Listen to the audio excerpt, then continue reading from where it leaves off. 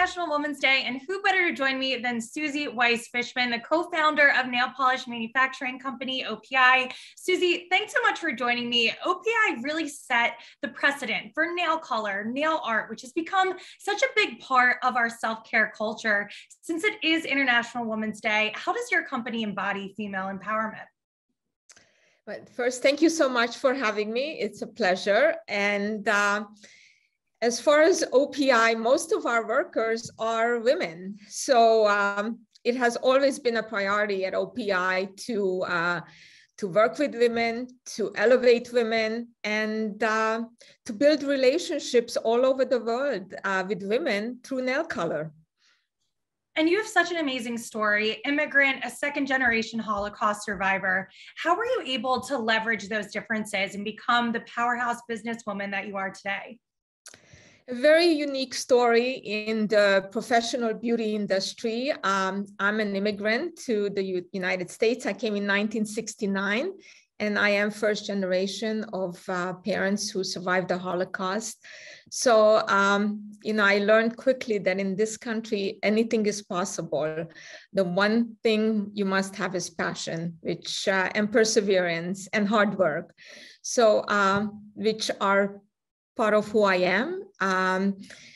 OPI started in the dental business. Myself and my brother-in-law were in the dental supply business. And quickly we realized that artificial nail extensions were very, very popular in the early 80s.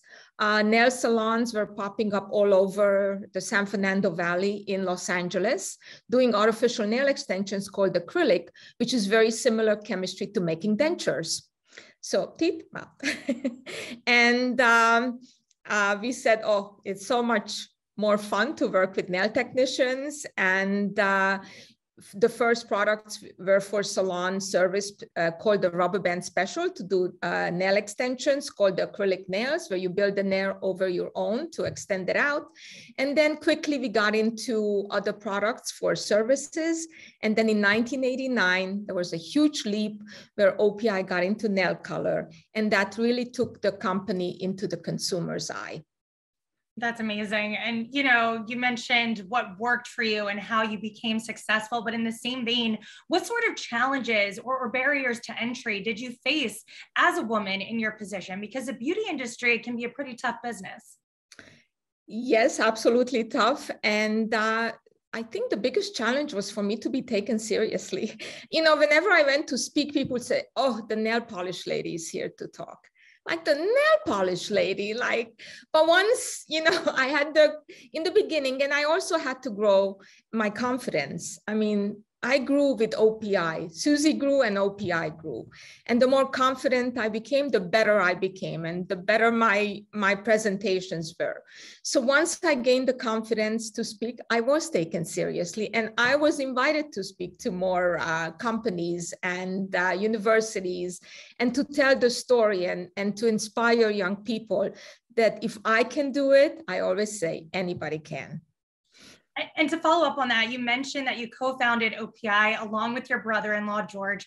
I'm curious, especially as the company really took off, was he ever treated differently than you because he was a man, or were the expectations different when it came to your responsibilities within the company due to your gender? In the beginning, absolutely. Absolutely. But again, family, the dynamics can be great or a little bit difficult. I mean, we had very good dynamic, and we kind of quickly understood that each of us has strengths and weaknesses. George was, of course, building the infrastructure, and I didn't know anything about machinery, where I was much more into color. I mean, all my life, I love color, fashion, decorating. I mean, that's just who I am as a person. And that was wonderful as far as my contribution to the growth of the company. Yeah, and the colors of OPI nail polish are certainly iconic. I know I am due for my own polish very, very soon, but let's talk about the future of OPI, because you guys are venturing into the metaverse by partnering with Xbox for a new spring 2022 collection. It's a unique partnership, but also a big sign of the times as more companies really lean into those virtual worlds. So why Xbox, and what does this mean for where you want to take this company moving forward? Well, collaborations have been a huge part of OPI because we always want first to excite the consumer, second to be really part of her life, whether it was a paint color on the wall that she could match to her favorite OPI nail color, whether it was a collaboration with Dell computers, so your laptop could be customized to have your favorite OPI nail lacquer, whether it was watching your favorite movie, listening to your favorite artist. So OPI, I wanted, and OPI as a company, we wanted OPI to be part of a woman's life wherever she is or whatever she does. And as you know, geographic locations were a huge part of the collections for spring, summer, and for fall, winter. And because of the pandemic, unfortunately, a lot of us were unable to travel. So we decided to travel to the virtual world. And the partnership with Xbox has really been amazing. It was so on point.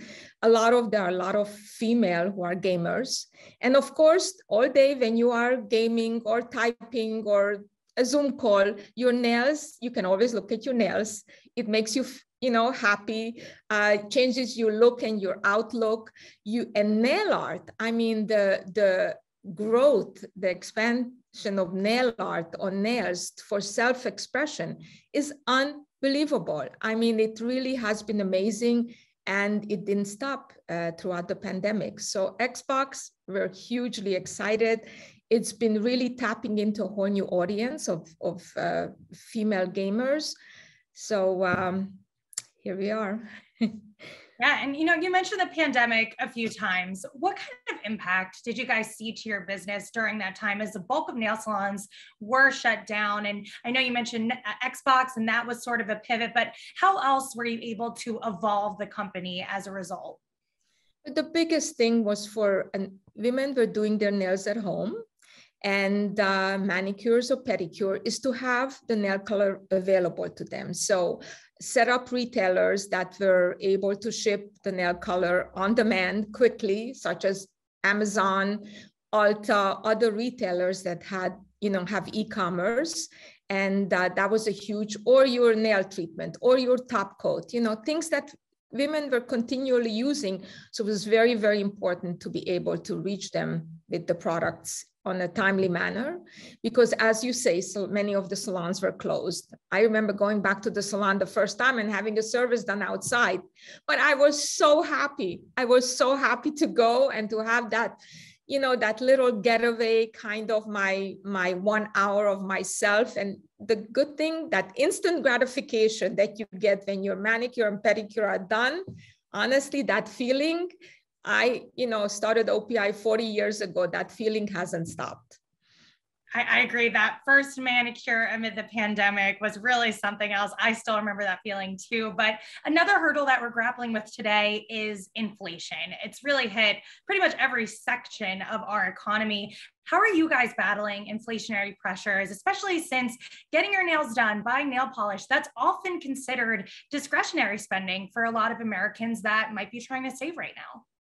But not raising the prices right now. I mean, trying to keep the prices without, having to increase them is a big part of the service that the salons are providing, and that they can also keep the prices without increasing them to make sure that they don't lose the clients in between services. And sometimes the customer does stretch her, her next follow-up manicure or pedicure, maybe an extra week, maybe an extra few days, just to make sure that she doesn't stop going, but maybe stretching it a little bit. So those are some of the things that OPI can do to help in these inflationary times. And it feels like the competition in this space has really heated up, especially with the emergence of new nail care brands like Olive & June, the rise of social media, TikTok. How has OPI kept up with competitors in order to remain a leader in this space? Well, several things. First, as I mentioned, we continue to excite the consumer through collaborations. OPI, being a 40-year brand, can be considered an old brand. But we're new, we're exciting, we're always changing colors. And the names, I mean, who doesn't, when I meet somebody and they find out who I am, they recite to me at least a dozen names of their favorite nail colors. We made nail color personal to women. We made it sexy, aspirational. When times are good or bad, they wear nail color. And they remember those special occasions in their life, what OPI nail color they wore. It really is something very, very special. And I think that differentiates OPI. We've been in movies, in Hollywood. I mean, OPI has really been everywhere. And our goal is to continue to excite the consumer for the next 40 years. You're so right. Lincoln Park after dark, that defined my high school experience. I got to throw that out there. But finally, before we let you go, what's the number one piece of advice you would give to women who are looking to further and advance their careers? Have passion for whatever you do in life. Be passionate and be authentic. Be authentic to who you are. You know, I always said, I am who I am, but I have passions, have patience, perseverance, and make decisions.